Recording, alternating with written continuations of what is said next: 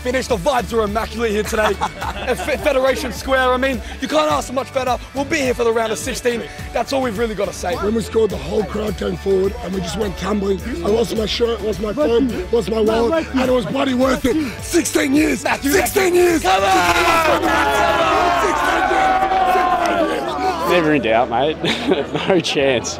Well, to be fair, like, never thought we'd even win a game in this group, so pretty stoked with that one. Mate, it's euphoria. Unbelievable. I don't think anyone expected it. I mean, Tunisia, they're like a bit lower. You expect like us to maybe get a draw on. We beat them, and then you beat Denmark, who are like, I think it's like ranked top 10 in the world or something. And they've got some quality players, but then again, I think we're showing that we do too. I was absolutely bricks until about like, just until the final whistle went, to be fair.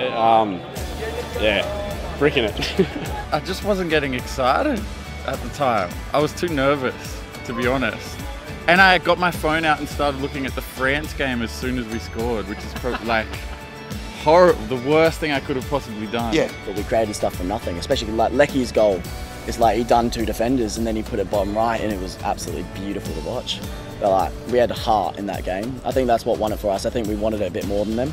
I think Arnie, he deserves a lot more, probably a lot more respect than he probably gets. And you know, at the end of the day, if I was Arnie, I'd be saying, well, two wins, 2 clean sheets at a World Cup. It's never happened before. I'm not even Scottish anymore. I've got a f***ing boomerang in my back pocket. Yeah. Do you know what I mean? Oh, yeah. The last 2 games, Harry Suter. What a gun. Absolute. The Aussie Van Dijk. The Aussie Van Dijk. He needs to be in the top 6 of the English Premier League. Get him at Chelsea or something. Replace Thiago Silva, man. I mean, like, he's on that level, man. But imagine if we sent Lionel Messi home at his final ever World Cup. I mean, what a story that would be. Give us Argentina. Give us anyone, man. Give us Brazil. Give us Brazil. We'll take him. We got Matthew Leckie. We got Harry Suter. Matthew.